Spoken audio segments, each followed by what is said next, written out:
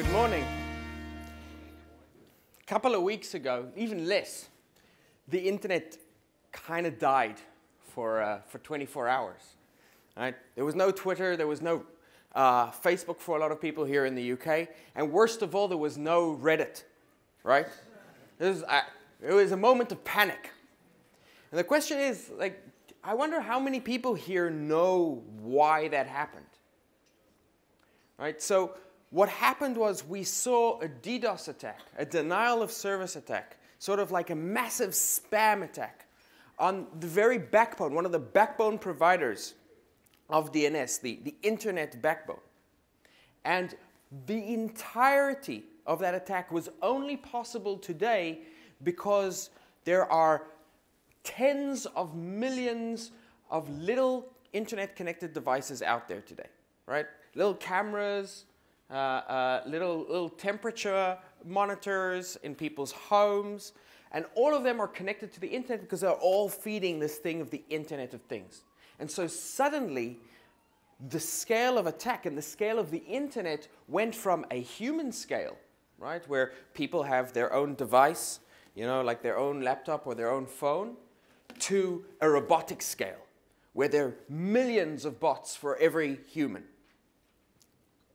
So this is frightening for anyone who's building an internet business.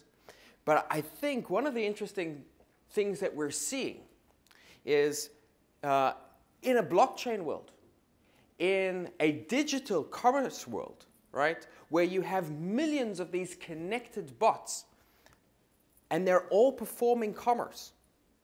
What we are going to see when all of these systems turn on, when drones and phones and fridges and microwaves can all start interacting and performing transactions automatically, we're going to see a non-human scale of transactions, of financial and economic and monetary transactions. And it's going to turn on and it's going to feel like a DDoS attack on our financial systems. This is a problem that Epiphyte has been looking at for a few years. It's one of the driving motivations of why we decided to build Epiphyte. My background is just before Epiphyte, I was working at what at the time was the fastest growing and largest games company in the world, Zynga. All right, so Zynga, we released Farmville. We got 150 million players, and we saw a scale of microtransactions that no one had ever seen before.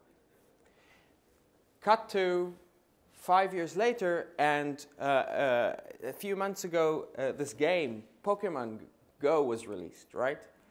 And Pokemon Go exploded to the scale that we had seen in Farmville, right? What we had done in Farmville in a year, Pokemon Go did in 4 days. 150 million players in 4 days. And that was before that even launched globally. They were making $6 million a day, and they had hardly figured out how to monetize their app. So we're going to see more and more of that. Virtual worlds, monetizable bots. There's going to be a huge amount of transactions happening that we are not prepared for. So I'm going to get into a little bit about what Epiphyte does and who our customers are. But before I do that, I'd like to ask, is there anyone in the room who's a banker? Wow, this is an unusual blockchain conference. Is there anyone here who has Bitcoin? Yay. Yeah, okay. And is there anyone here who's actually used it for something? Not speculation. All right, cool. So you guys are living in the future, which is not yet evenly distributed. And what we're trying to do at Epiphyte is we're trying to bring these guys into the future as well, right? And I know that other people in the room have been working with them as well, and you know that it is a soul-crushing experience. I used to be human. Not so much anymore. And the reason we're trying to do that is two things. First of all, that's where all of the customers are. And second, that's where all of the money is. And so what we've been doing is we've been trying to help these customers and, you know, the proverbial my mother, because like my mother is actually like one of those proverbial mothers. She like can't stand technology and will only use things if they're super, super simple and familiar. We're trying to bring our world, which is very, very geeky, to that more mainstream world. And it's kind of perfect dovetail from the Open Bazaar conversation. If we want to get people to be able to use things like Open Bazaar, we need to make the payments super interoperable and super easy. And so that's what we're trying to do. And we believe that the biggest thing that open blockchain systems do, the biggest advantage they provide, is they provide instant and ad hoc interoperability between payment systems. All right? What they do is they allow non-trusted parties to perform trusted transactions. And they can do this at scale. The reason the current financial world is not ready for the mass of microtransactions and automated transactions, which we're going to start seeing over the next 5 years, is because at its very base, the problem of interoperability that is currently being solved in the current monetary system is being solved as a liberal arts problem, right? Like if I want my system to be interoperable with your system, I put my compliance people and my business development people in a room with you.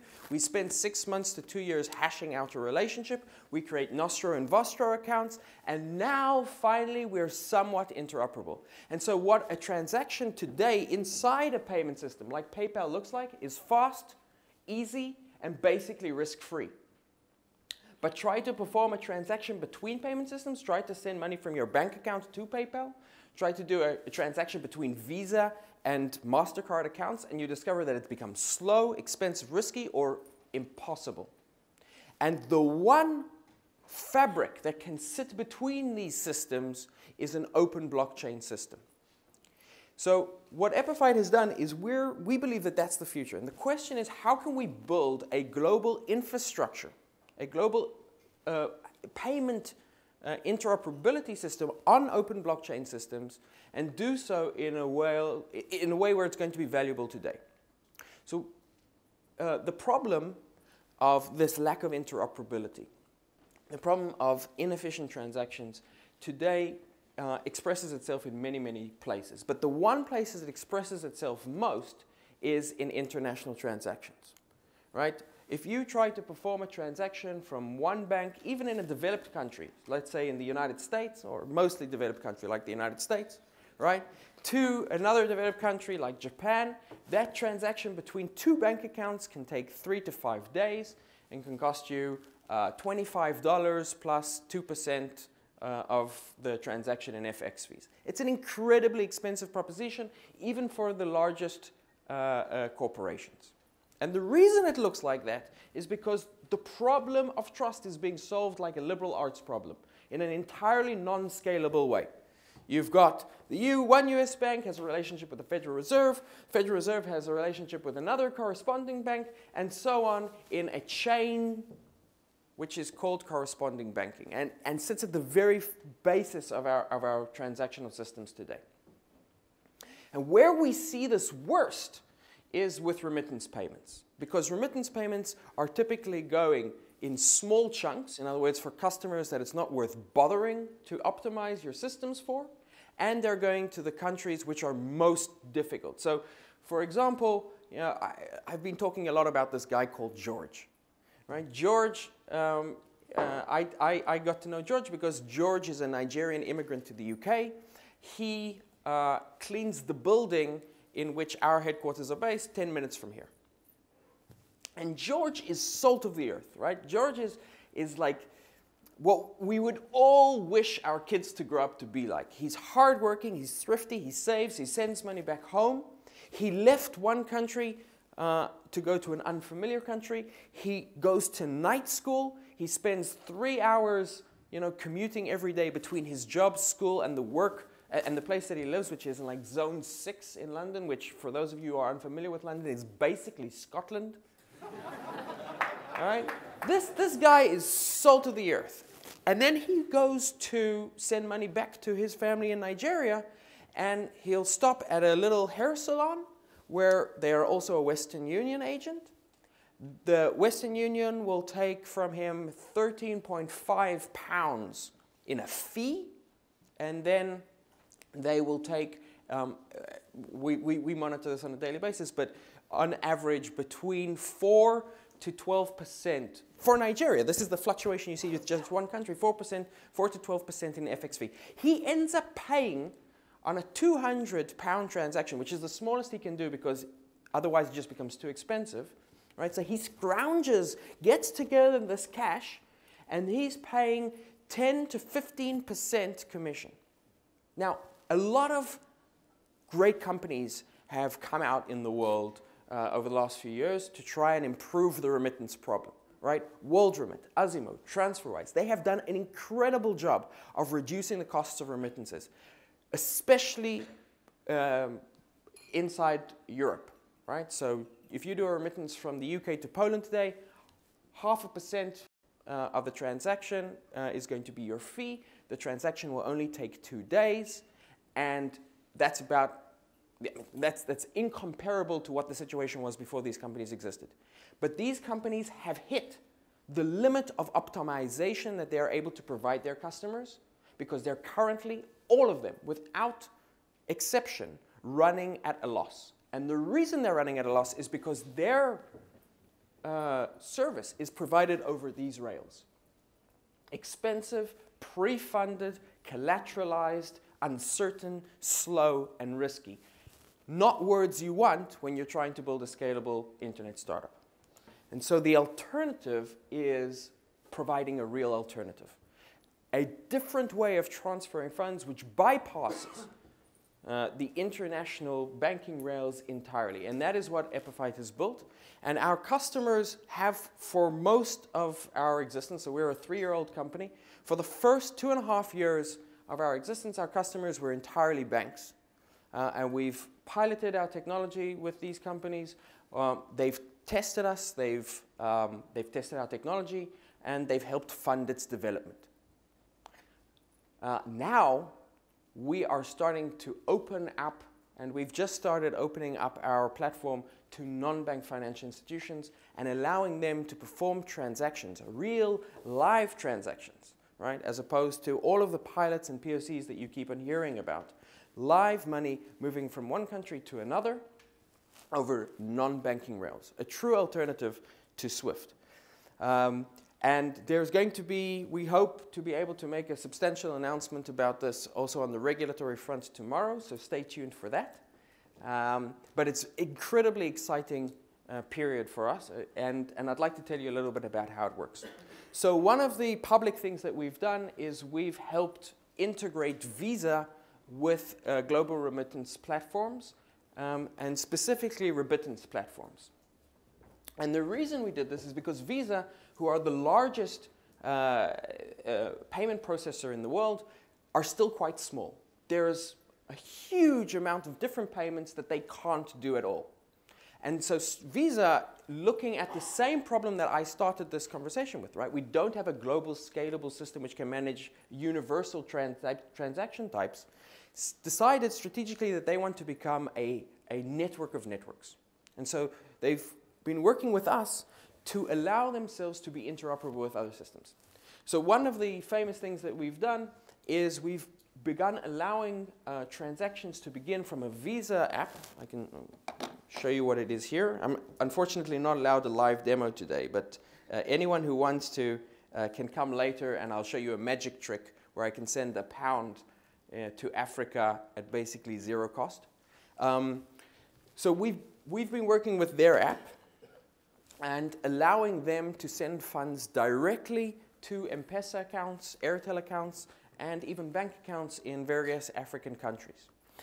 And basically what happens is that the transaction is converted into one or more types of digital commodity, right? Which some people call cryptocurrencies, right? So Bitcoin or Ethereum or some kind of derivative that exists on these systems is introduced into a payment channel so that the transfer can happen at scale and instantaneously and maintain the privacy of the parties who are performing the transaction, and is traded out. We, as a payment provider, never need to act as a custodian. We provide a platform which allows peer-to-peer transactions even between institutions that do not have a pre-existing relationship between each other. And we can route a transaction so that it is converted in and out of domestic payment mechanisms, and the international leg is done entirely over open blockchain systems. And the most important thing is, this is entirely invisible to the end user. So they are in control of their funds the entire time. They are actually using Bitcoin, but they don't need to know anything about Bitcoin or even have a wallet of their own. And George, who is the guy who helps clean our offices, has been using this rather than Western Union through one of our partner companies as well. And the results have been remarkable. So this comes from the exit report that we did with stage 2 of our piloting with Visa. And these numbers refer actually specifically to Nigeria, but you'll see similar kinds of numbers anywhere in sub-Saharan Africa or Southeast Asia, and then in Europe we're still competitive, but you don't get the same kind of 10x. So 85% reduction in costs versus banks, you're looking more like a 95 to 97% reduction in costs. Real-time transactions, the whole transaction will happen almost instantaneously, end-to-end tracking of the transaction, and basically global coverage, because even though we're a small company, we can integrate with any other company that is integrated with blockchain. And there's actually a surprising number out there that haven't been public about this. So this, we believe, is the future of global internet payments, and we think that this infrastructure is also going to be what's going to be ready for a world in which your customers are 90% of the time not even human, right? For what we're going to see as the DDoS of the legacy systems, and we're going to need a truly global, truly instantaneous, trustless way of transferring funds around the world.